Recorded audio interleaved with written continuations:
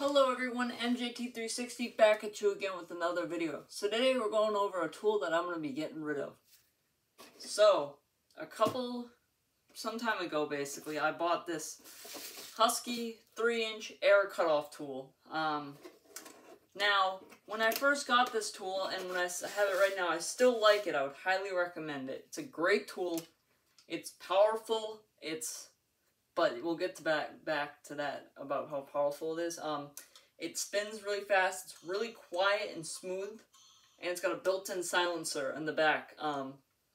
But basically, on this thing, on the box, it says here, minimal requirement for optimal performance. Items sold separately. 20-gallon minimum, 4.0 SCFM at 90 psi. 1/4-inch input NPT male, and a 3/8-inch hose up to 50 feet. Now, I am running all of that. I've got the 1/4-inch NPT male fitting right there. I've got a 3/8-inch hose. And I've got the 20-gallon air compressor with the 4.0 SCFM. Well, I guess what they didn't do is they didn't actually test the 4.0 SCFM at 90 because basically I can't run this tool on my 20-gallon air compressor. I have a Husky 20-gallon air compressor that puts out 4.0 at 90 and 5.0 at 50. Or 40, yeah. 5.0 at 40. So basically, I cannot use this tool with a Husky air compressor, which makes absolutely no sense to me. They sell that air compressor and this tool at Home Depot. They sell a newer version that's a 200 psi, but it still puts out the same rating as mine. Mine's just a slightly older model. And it won't work with this air compressor. Now explain to me why that doesn't seem right. Because when I figured that out, I was like, that makes no sense. Why would they sell you tools that don't work with the compressor that they have for sale at the store? Anyway, and also it's a Husky tool and a Husky air compressor. You'd think they'd match. The gears are not meshing properly in this system. Basically, so that's basically what it is. But it's 1.8 pounds, 20,000 RPM, 90 psi, and the model of this one is H4210. And if you're trying to find this at Home Depot, the SKU number is 1003097 It comes with this nice carrying bag. Comes with a wheel, a wrench, and an Allen key, and that's it. Oh yeah, owner's manual. An owner's manual that's got 8 pages, and it's actually nice. And this box is also pretty nice. But another thing, you can't fit the tool in the box with the air fitting still installed. I have tried it multiple times, and it just doesn't fit. So that's another disappointing thing. But they did think about that because they made the wrench back here so they have this wrench here, which has got the small size, of course, for here to hold this down, to hold the wheel down so you can change it, and then they got the bigger wrench for back here. Well, anyway, they made it so then this small wrench can also be used for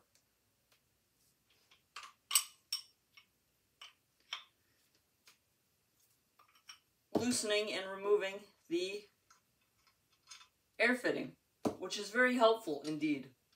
And now, I'll show you how to change the wheel just because I have to take it off anyway before I put it back in the box. You take the smaller end of this wrench, you stick it in here. Now I'm going to hold this with one hand, and I'm going to take my other hand, and I'm going to use it as with the Allen key. Ugh, that's tight. That was tight. I'm going to loosen this up all the way. And it's normal thread, I believe. But yeah, anyway, then you take this wheel and pop it off. Now this wheel is a nice wheel and all. It's a Taiwan made 3 by 1/16 by 3/8. The made in Taiwan is no surprise. It says do not use on unguarded tools, wear safety goggles, and special max 25,000 RPM.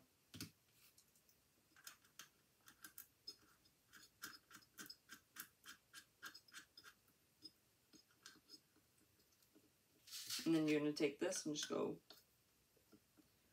there you go, just snug. And then these go back into here. So now, the pros of this tool, I guess, is that, well, if you have an air compressor that's powerful enough, you can run this off an air compressor, which is nice. It's got the body is very slim on this tool, as you can see, so you can get full depth of cut. You can get about that deep of cut before the motor runs into the bottom. It's powerful, really powerful actually for what it is. For this tool, it's really powerful. I like it. But the powerfulness, so some people online say, this tool is junk. It doesn't have any power at all. Well, an air tool is run out of an outside source. So if your air tool is underpowered, it's probably also your compressor is underpowered. Because I've seen some compressors that are like 80, 90, 100-gallon air compressors. And then they're pushing like 120 PSI out of the line. And they're just chugging through metal like crazy. Mine isn't that. Mine's a 20-gallon air compressor. But here's a tech tip when you're buying an air compressor.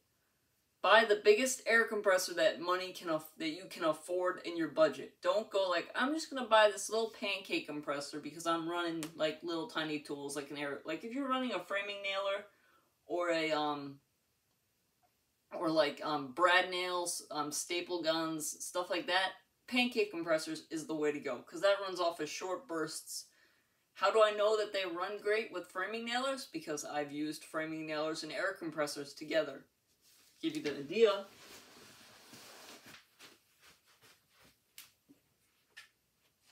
I just rebuilt this beauty for my next door neighbor. It had a jammed nail in it, but it's a Hitachi framing nailer. This is not about the video, but I know that you can run a compressor, a little tiny air compressor, like a pancake compressor with one of these framing nailers. So yeah, there you go. Tech tip. So, would I recommend this for the average DIY homeowner? No, I would not recommend it for the average DIY homeowner. Strictly because you need a massive freaking air compressor to run it. Would I recommend this for a home, like a contractor? Maybe. You know what this is good for? This is good for what it was designed for. Running off at working sheet metal in the automotive shop. If you have a really big air compressor and you really want something good, also this comes with a 3-year limited warranty if you buy it from Home Depot. But yeah, if you're an automotive person, like working at an automotive shop and you're doing cars, or if you just have a really big air compressor and you're going to use this not a lot, I would buy it. Don't buy the Harbor Freight one, and also don't buy the Harbor Freight wheels. This is not the Harbor Freight wheel, but don't buy the Harbor Freight wheels. The Warrior wheels, they suck. Buy the Chief brand wheels. They're so much better. They cut faster. Even though the Chief claims to be a 60 grit wheel and the Warriors are 40, don't buy the Warriors. They wear down way too quickly. But yeah, so that's the quick overview of the Husky 3-inch cutoff tool. I will be replacing this with something else. I will not be telling you what it is because you'll just have to wait and see so you can come back. So please like, comment, share, do whatever you have to do to get this video out to people. And as always, have a great and safe rest of your day. Bye.